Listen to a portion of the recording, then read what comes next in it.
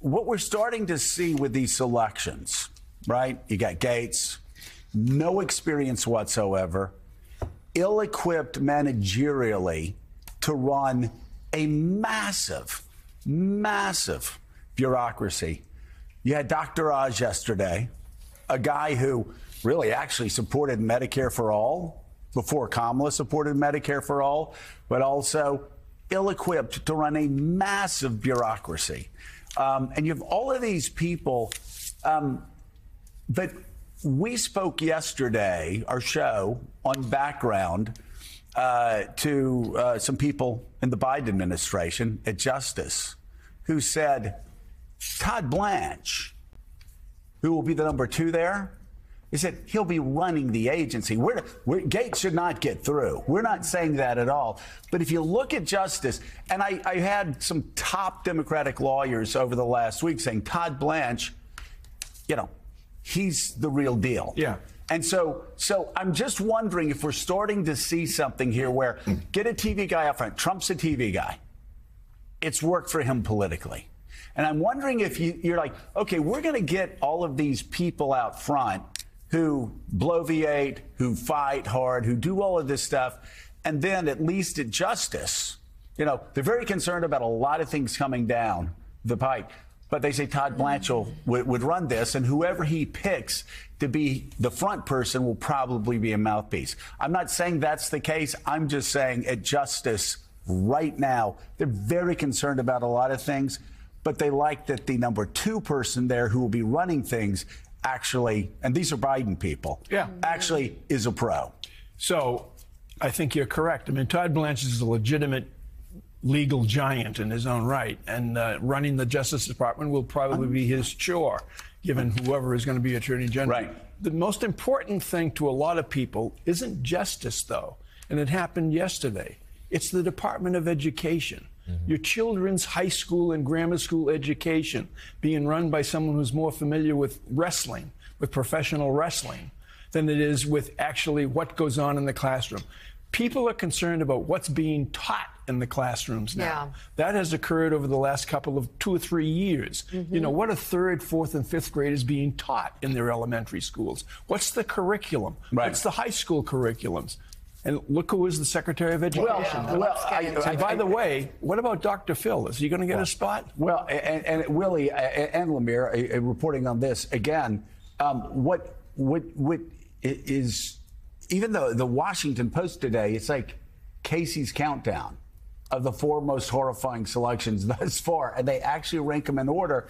And I think, depending on where you are, you could move that list around. But I will tell you, for a lot of Republicans that are in the Senate and the House and who care about American national security, if you ask them, they will say it's DOD. If you talk to people, again, really conservative Republicans in the House, really conservative Republicans in the Senate, they will say it's Tulsi Gabbard. They're horrified by Tulsi Gabbard. If you talk to a lot of other people, they will say it's Matt Gaetz, and John has some great reporting on that in a second about talking to Republicans on the Hill yesterday. They will, so it really is. There are 4 picks right now, and of course RFK. The New York Post keeps pounding RFK every day, saying how nutty that selection is. So it kind of depends on where you are. On that will have you decide which one of those 3 or 4 are most deeply disturbing. And we're going to talk to Ed in a second, who says the whole thing is disturbing. Yeah, Tulsi Gabbard and Gates both slammed again today, interestingly, by the New York Post, which seems to be this is a Murdoch-led newspaper on a campaign against certain of these choices. But the question underlying all of this is, at the end of the day, these Republicans in Congress, in the Senate, do they have the guts to cross Donald Trump? They can say they don't like the guy. They can go out and give press conferences that Matt Gaetz is no good and he's unqualified and he's a low character, and the ethics report will show that if it does come out publicly. But will they, at the end of the day, cross Donald Trump? I mean, you talk about the TV aspect. Dr. Oz. Right. So he has put up, this is also a Senate-confirmed position, Centers for Medicare and Medicaid Services Administrator. In his statement, Donald Trump led by saying Dr. Oz has won 9 daytime Emmys, that he's a good face for public health. So that seems to be the primary qualification. The problem is this is a bureaucratic job. This is an administrative job. It doesn't even have that much to do with being a doctor in this case. It has to do with running these massive bureaucracies. So it is, John, central casting. And getting back to your reporting about Matt Gaetz, the question remains, these senators have openly said they don't like him and don't think he should be Attorney General. At the end of the day, will they vote against Donald Trump? Right. First, on the theme of TV, there's no doubt that's Pete Hegseth too. He's he's a Fox News face, and that's what Trump likes.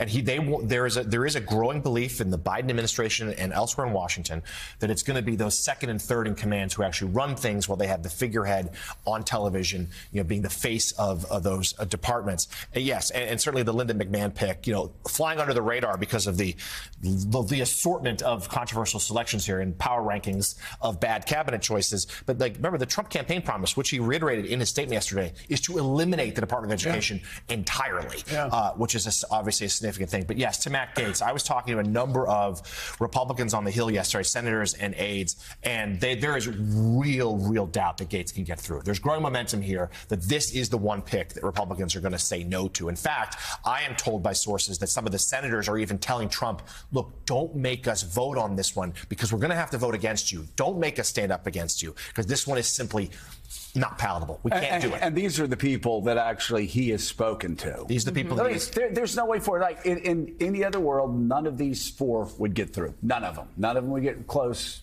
to getting through. And I'm talking about RFK, Tulsi Gabbard, Hegseth. DOD. I really need to learn to pronounce it. Hegseth. And then Matt Gaetz. In any other world, they would never get through. I will say we're talking a lot about Matt Gaetz because that's what the Republican senators are talking about mainly. But, man, I would find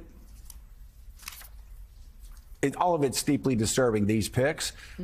But I cannot imagine 4 Republican senators turning over D&I to somebody who has apologized for Assad as regularly as she has and who's just continually parroted Kremlin talking points. I just don't see 4 Republican senators doing that any more than I see them getting Matt Gaetz. Yeah, I mean, there's definitely concerns there. They're a little flying under the radar because Gaetz is taking up so much of the conversation right now. And it does seem like Senate Republicans are willing to draw the line on Gaetz, but they have concerns about others, too. And the Trump transition team is on the Hegseth pick, re-examining things because of the sexual assault investigation of a few years ago. They do worry about that one as well. Can you help me on that for 1 second? And Mike, we'll get to just 1 second. I will say, on background, in our conversation on background, there are a couple of things that surprised us. One of them was when his name came up, there was not a flinch, but a noticeable. Whose name? We've got problems here. Hegseth. That's and those weren't the words, but I will just tell you that was the takeaway because obviously everyone knows Gaetz is a problem, but I think there must be more there, or I think they were just shocked. Maybe they were blindsided because there's been no vetting process for these 4. There's been vetting processes for Rubio. I think that's what he didn't know about that. Yeah, Susie Wiles was obviously everybody was a bit relieved to see Susie Wiles in there, even Ratcliffe.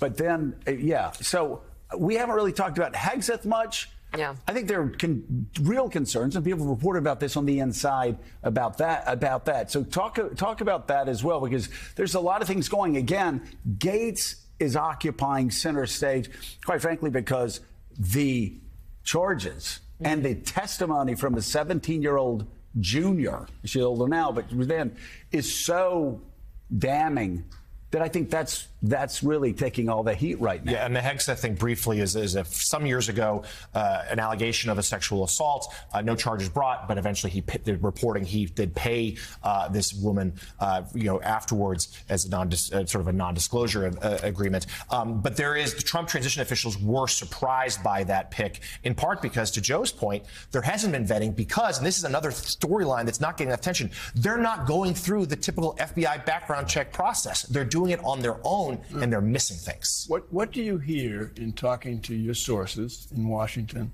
at the edge of the intelligence community, do you hear the same thing that a lot of other people are hearing?